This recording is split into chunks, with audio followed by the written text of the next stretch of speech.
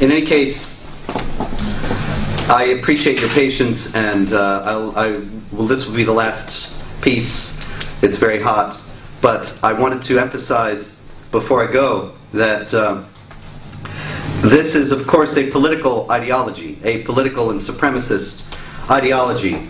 And if it were a secular political ideology, there would be no problem. Everyone would understand that it had to be resisted because it was inimical to our laws and our societal principles. And that would be no problem at all to understand and to identify. But because it is a religion, this is all happening. And so it's very important to emphasize in all your public statements, and I'm sure you're already doing this, so pardon me if I'm being redundant, that you are fighting against the political ideology that is at variance with fundamental principles of human rights as enunciated by the United Nations, and that you are fighting for those human rights, for the freedom of speech, for the freedom of conscience, for equality of rights of women, for equality of rights of non-Muslims with Muslims, which is not allowed in Islamic law.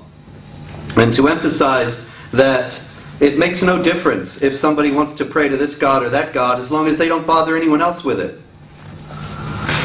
As Thomas Jefferson said, if my neighbor has one God or 17, it neither picks my pocket nor breaks my leg. But if my neighbor wants to pick my pocket and break my leg because his God told him to, then it becomes a matter of public policy. And Islam, from its inception, was a political ideology. As a matter of fact, I am now working on a new book, which I think they are going to put out in the spring of next year, called Did Muhammad Exist? And actually, the answer is no. I used to believe in Muhammad. There's a good one for your film. Spencer says he used to believe in Muhammad. But I mean, I used to believe Muhammad existed. That he was a real historical character. He certainly is a coherent personality that we have seen in the world before. A very clever man, and a very brutal and selfish man, and a very intelligent man. And we've seen people like that in recent history. You can fill in the names yourself. But in any case, the more you look at it, the less there is to see. And as I have been studying the earliest sources on this, I see that, in the first place, there's no biography of Muhammad written until 150 years after his death. So if you think back, that's like there being no biography of Abraham Lincoln appearing until this year. It would probably be full of legendary material. And it is. Even more, the Arabs certainly poured out of Arabia in the 630s and began conquering the neighboring lands. This is a matter of historical record.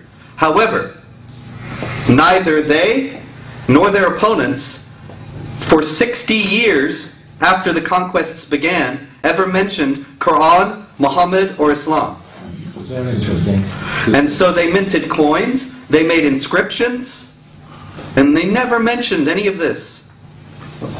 It's not until the Dome of the Rock in 691 that there's a statement that says, there is no God but Allah, and Muhammad is his messenger and his servant. When was the hadith written? In the 8th century and the 9th. And even the Dome of the Rock inscription, when it says there is no God but Allah and Muhammad is his messenger and his servant, and then it goes on to speak all about Jesus. And 4/5 of it is about Jesus, and how Jesus is not the Son of God, but is only the messenger of Allah and his servant.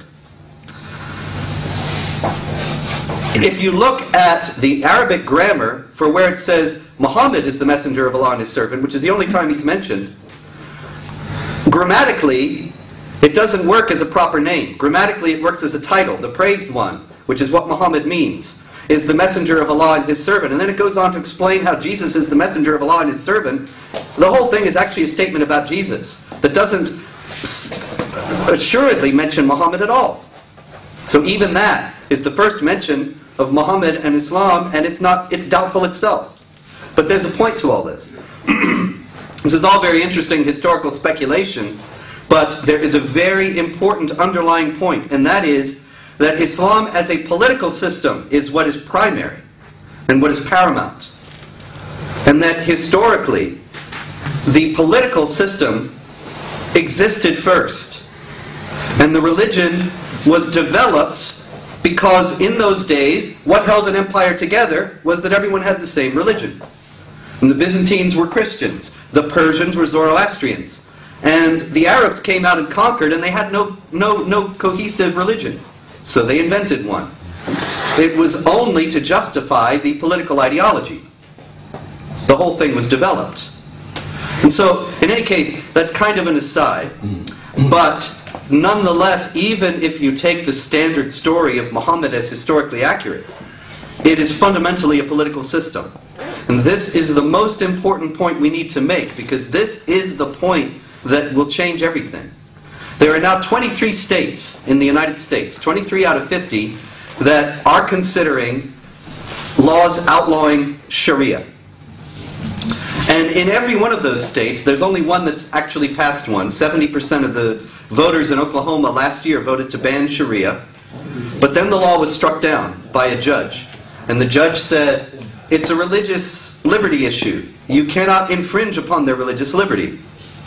And so the point needs to be made, and it needs to be brought home and emphasized and repeated again and again. We are fighting against a political, authoritarian, supremacist ideology, not a religion. There are a lot of people who say Islam is not a religion at all. I think that's false. Islam is a religion. It purports to relate man to God, which is what a religion does, or claims to do. Islam is a religion, but it is fundamentally and primarily a political system. And if we can make that point, then we can begin to sway public opinion and get many more people on our side.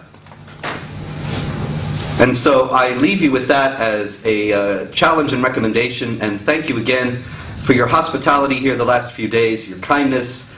I am very honored to be in your presence. I am very